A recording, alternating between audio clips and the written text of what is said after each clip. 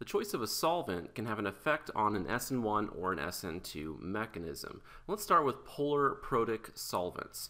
A polar protic solvent is a solvent that has at least one hydrogen connected to an electronegative atom. For example, if we look at water here, we can see we have a hydrogen directly connected to an electronegative atom, which is oxygen. So water is an example of a polar protic solvent. Next, we have methanol, which again has a hydrogen directly connected to an electronegative atom, an oxygen. And finally, acetic acid, which has the same thing here. Here's our hydrogen, and here is our oxygen. So these polar protic solvents favor an Sn1 mechanism. So let me write that in here. So an Sn1 mechanism is favored by a polar protic solvent. And let's look at why. So down here I have tert-butyl bromide, and for an Sn1 mechanism, the first step here would be loss of a leaving group. So these electrons come off onto the bromine to form our bromide anion, and we're going to form a carbocation as well. So let me draw in the carbocation first. So we have a carbon that is bonded to 3 methyl groups, and this is a planar carbocation, so I'm trying to show that.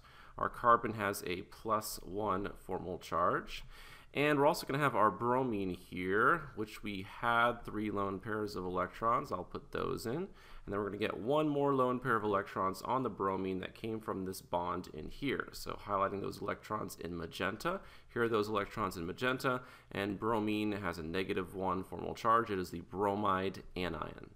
So we have this carbocation and this anion in our Sn1 mechanism, and we know this is the rate determining step of our Sn1 mechanism, loss of a leaving group.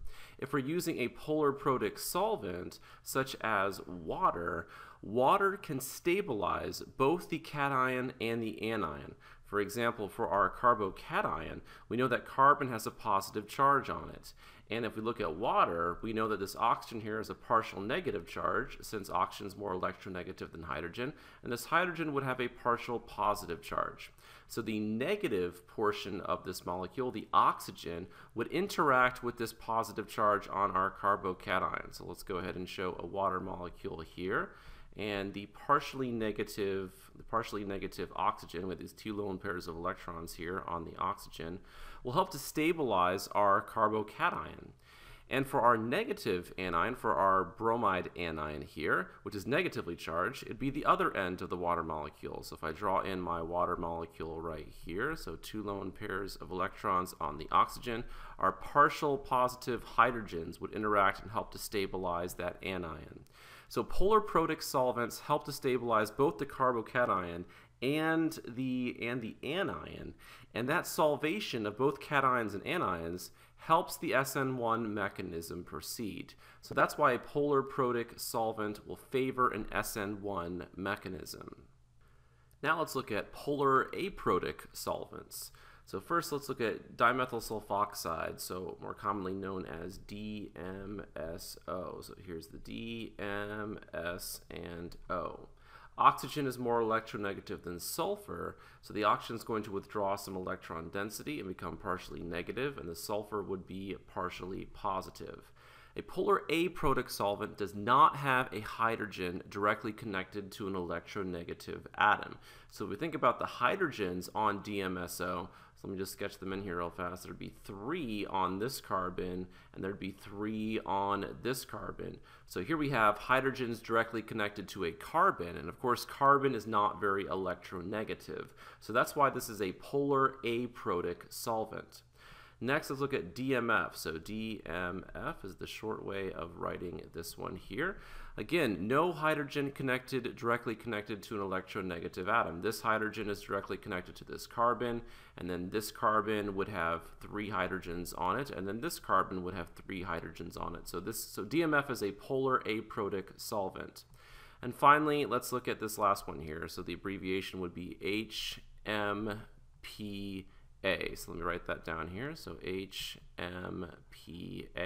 Again, no hydrogens directly connected to an electronegative atom. Polar aprotic solvents favor an Sn2 mechanism. So let's look at why. Down here I have an Sn2 reaction. On the left we have this alkyl halide. Let's say we have sodium hydroxide. We could use DMSO as our solvent, so let me write that in here. So we're going to use DMSO. And we know in an Sn2 mechanism, the nucleophile attacks our alkyl halide at the same time our leaving group leaves.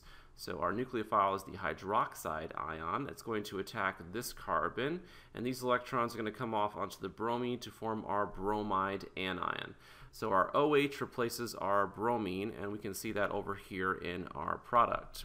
In an Sn2 mechanism, we need a strong nucleophile to attack our alkyl halide. And DMSO is going to help us increase the effectiveness of our nucleophile, which is our hydroxide ion. So let's look at some pictures of how it helps us. So we have sodium hydroxide here. So first let's focus in on the sodium, our cation. So here's the sodium cation. DMSO is a good solvator of cations, and that's because the oxygen has a partial negative charge, the sulfur has a partial positive charge, and these lone pairs of electrons on the oxygen help to stabilize the positive charge on our sodium. So same thing over here, partial negative, partial positive, and again, we are able to solvate our cation.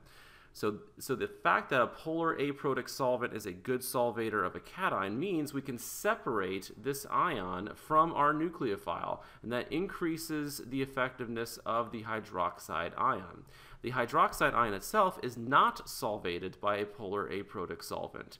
So you might think, okay, well, if the oxygen is partially negative and the sulfur is partially positive, the partially positive sulfur could interact with our negatively charged nucleophile. But remember, we have these bulky methyl groups here, and because of steric hindrance, that prevents our hydroxide ion from interacting with DMSO. So the hydroxide ion is all by itself, which of course increases its effectiveness as a nucleophile. It's better able to attack the alkyl halide. If we had used something like water, we know that water is a polar protic solvent, with the oxygen being partially negative and the hydrogens being partially positive. And a polar protic solvent would interact with our nucleophile, solvating it and essentially decreasing the effectiveness of our nucleophile. So that's why polar protic solvents don't work as well if you want an Sn2 mechanism. A polar aprotic solvent increases the effectiveness of our nucleophile, therefore favoring our Sn2 mechanism.